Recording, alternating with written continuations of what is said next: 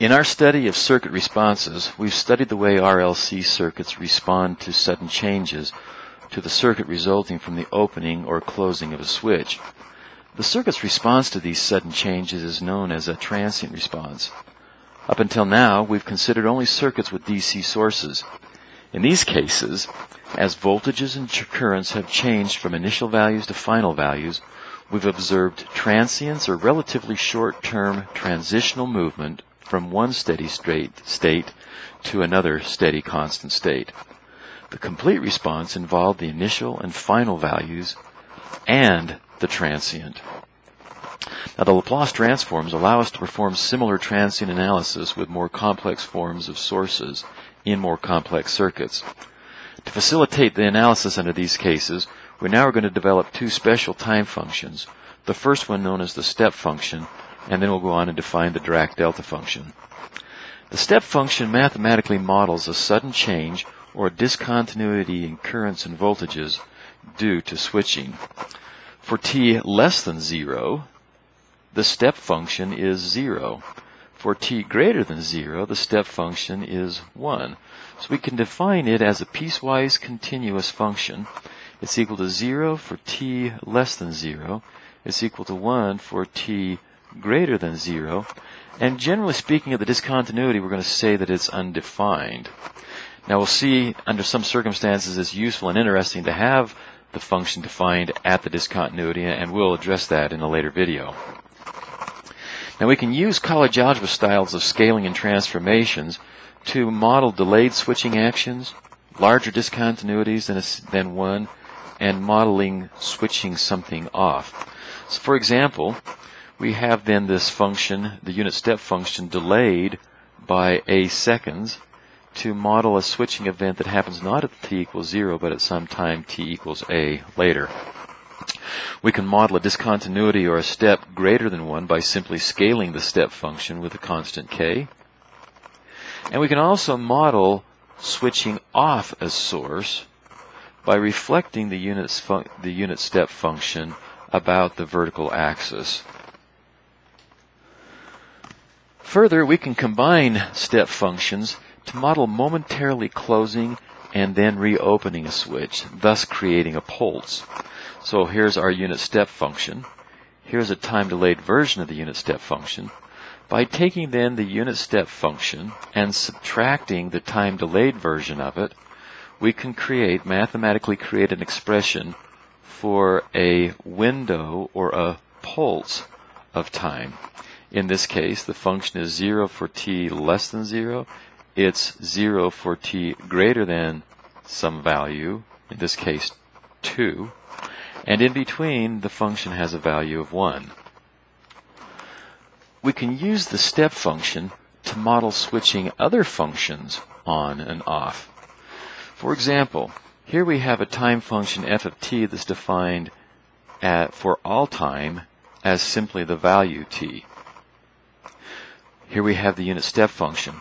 We can multiply the time function f of t times u of t, or have then t u of t, which creates this effect. For t less than 0, the unit step function is 0, so 0 times t is 0.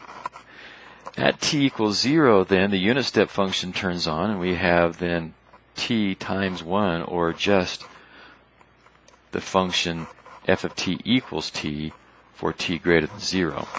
So this product then creates a stepwise continuous function, t u of t, which is 0 for t less than 0 and equal to t for t greater than 0. Now this f of t can be any arbitrary time domain function. For example, if we let f of t equal the sine of omega t, we have then sine omega t times u of t, which would be 0 for t less than 0, once again because the unit step function is 0 for t less than 0. And for t greater than 0, we would have then just the sine of omega t. If we were to try and graph that, for t less than 0, the product sine omega t u of t would be 0.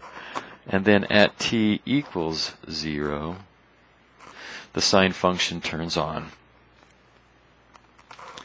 As I mentioned before, Generally, we consider functions with discontinuities to be undefined at the discontinuity. But in some cases that we'll encounter, such as determining the derivative of the step function, it's going to be useful for us to define what's happening at the origin, or u of 0. In this case, we're going to use a definition involving limits. Consider this graph here. We're going to use this to model the discontinuity of the step function. So at some very small increment less than 0, at minus epsilon, we're going to, or for time less than that, the function is 0. For some short time period starting at negative epsilon and going on to a positive epsilon, we're going to model this time frame as a straight line that intersects this horizontal or the vertical axis at 0.5.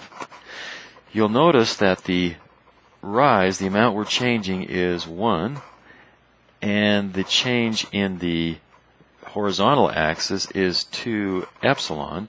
So the slope of this line is going to equal the rise 1 over 2 epsilon. The y-intercept is 0.5, and so the equation for this line is 1 over 2 epsilon t plus 0.5 for the time interval between minus epsilon and plus epsilon.